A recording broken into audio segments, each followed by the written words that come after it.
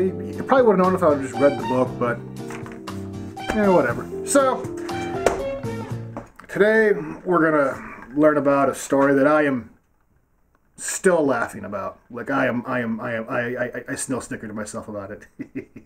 And that is the story of the mole. So, as you're probably inundated by now with this rousing open world game that I really shouldn't be doing because it's just gonna end in heartache for me. This was in Genesys, by the way. You know, lovely system. Cheap, too. You should buy it. So they're cruising around space, they're doing the space thing, and so they decided to go to a whole new sector of space, and in this universe, it was called the corporate sector, you know? Just an entire sector of space just run by corporations. And granted, you know, I am playing this up like you wouldn't believe. Ayn Rand's dream. Like everything for a price. Like, yeah, okay, yeah, you wanna go inside this building and use the bathroom? Well, it's gonna cost you 20 bucks to get in, and then probably 5 bucks to get in the bathroom, and then, you know, like 3 bucks to actually use the urinal. So, you know, they're getting charged left and right, but the thing that they like about it is like, you know, like everybody wants somebody dead. Which, you know, at this point in time, they're, you know, basically a bunch of murder hobos. Probably not a good thing, but whatever. Yeah, somebody wants you to go to this big corporate building and, you know, kill the menial labor people, you know, like the janitors and the maids and, you know, people like that. I'm sure somewhere along the corporate line at another corporation, this makes sense. So they go there. Mind you, they don't have a plan. And they're like, oh, okay, well, we're going to go inside. It's like, well, you can go inside, but the guard says he's going to want like 20 bucks from each of you. Oh, well, we try to go around to the back.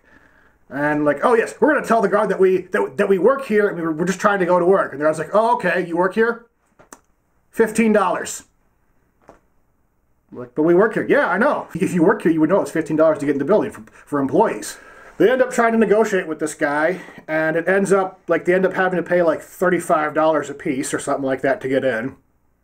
And the guard just, you know, walks off with the money because, you know, I got mine, where's yours? So they immediately go into this building, and I describe this building as like, ooh, it's a nice, pretty lobby that everyone comes and sees. And then, like, above that, there's like 3, 4, 5 levels of like cubicle farms, you know, office drones and meeting rooms and, you know, executive, you know, workplaces above that. And then above that, it's like 3 recreations and like 2 levels of like a mall and food courts and all that stuff, you know. And then above that is like the dormitories for like 5 more levels, and then above that is like, you know, like all like the big pricey, you know, high executive stuff that nobody is ever getting in.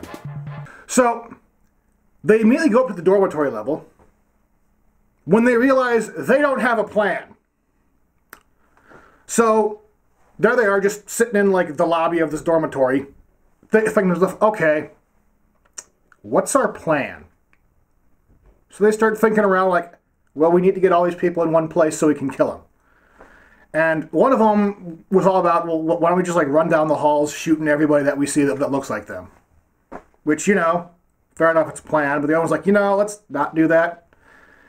Surprisingly, they didn't agree to that plan. So they eventually get this idea that they're going to go down to one of the lower floors, find a computer, send an email out to all the staff that they have to kill, and tell them that they have a mandatory meeting in a meeting room. Mind you, they have no idea where the meeting room is. They have no idea whose computer is what. They don't have a plan. They get to the cube farm, and one of them goes around and he's looking for an empty office. Meanwhile, the other one says, I go to the water cooler and start hanging out with the people at the water cooler. And so they're just over there having a conversation by the water cooler, where finally, you know, one of the guys at the water cooler kind of looks over and notices that this person is not dressed for, you know, an office environment.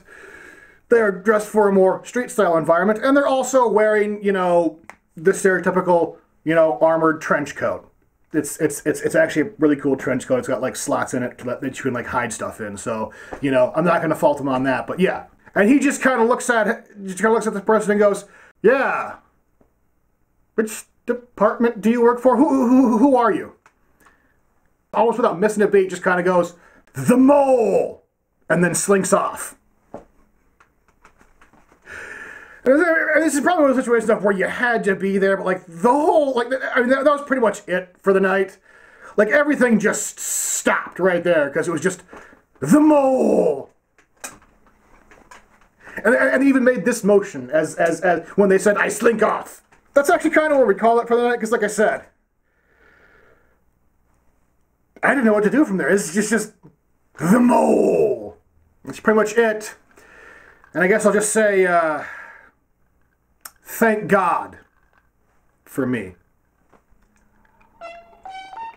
Humble as always, DM. You know it. Of course, always humble. When am I not humble? So the person who claimed to be the mole, were they wearing like big goggles? No, it'd have been awesome if they were wearing big goggles. When they wear goggles. This guy is just. It's just all. It's just the mole.